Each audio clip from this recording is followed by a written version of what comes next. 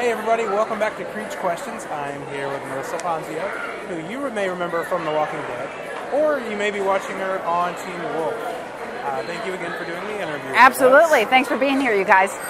And first question is, we are at day 2 at Walker Stalker Con Boston. How has it been so far this weekend? It's been amazing. It's an amazing town, amazing people, amazing turnout. It's like one big family for any of the Walker Stalker Cons, and so it's really great to see cast members that are near and far, some dead, some are alive, and so it's just like a camp for a 2-day period. It's like everybody comes, and then it's like, bye, we'll see you next year. So it's really great. Which number of appearances is this? Because I know you've been to a couple of them so far. That's right. I think this year, I think this is my second or third. Yeah, wow. And I'm really looking forward to the rest of them in the year. You know, we're always really excited about Atlanta.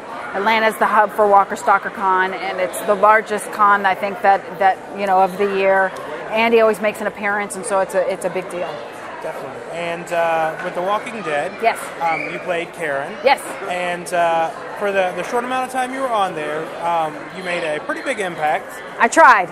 And how was it to, after leaving the show, to see that they continued on really carrying the character of Karen throughout, with Tyrese suffering through it and your loss and everything?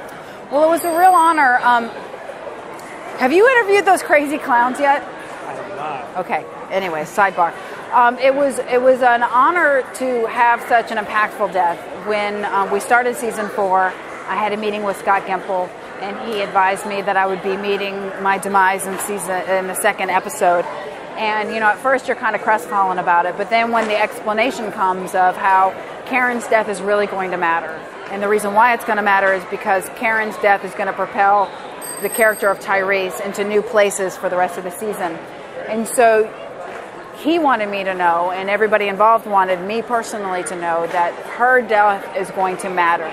They weren't just killing off a character because they wanted to go in a different direction. It was a motivated reason why behind she was leaving the show. And then for me to watch the show and to see how often that Karen was brought up in conversations and in meetings, and then finally when Tyrese and Karen come to, you know, the conclusion that he was going to forgive her for happening, and it was just a really beautiful experience all the way around. Okay, and when you were filming, this is a personal question I want to ask, how many times did you have to get serenaded by Chad Coleman? Only like 3 or 4. It was just a really nice day, and you know, when you're shooting a television series, sometimes you have to get different angles or move the camera a little bit. But as far as like that particular scene and singing, we only did it a couple of times. So it was a fun day. What was your personal highlight from working on the show? My personal highlight was just going and seeing people that I had worked with 20 years and being on this one particular set. An amazing show, an amazingly written show, a popular show, and then just for all of us to kind of come together. People call me Ponzio. And so, you know, you're kind of walking on set and everybody's like, yo, Ponzio! And it's like, you know, this guy and that person and everything. And so you're kind of like high-fiving everybody. It was just a really great day to kind of come to a family that had been waiting for you. Okay. And going from Walking Dead to Teen Wolf, they both have pretty huge fan bases. Yes! How would you compare the fan bases between Walking Dead and Teen Wolf? Well, they're different fan bases. Even though we're talking about sci-fi, they're completely different. They're as dedicated to each show as each show is dedicated to them. I find that on social media, I get a lot more interaction with the kids that are on Teen Wolf. Just the personal highlight for me is being on a show for such a length of time, right? A lot of working actors, we might get a couple of episodes, maybe a couple of episodes across a couple of seasons, but to be one particular character over a long period of time, for me was a personal highlight. And also to see who I refer to as the kids, they're not kids anymore, they're young adults.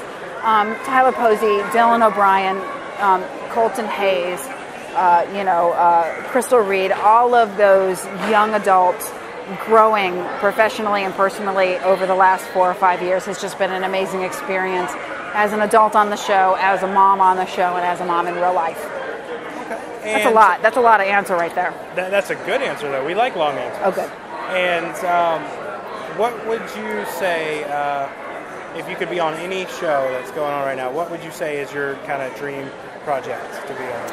I'm happy to be on any show that I keep my clothes on.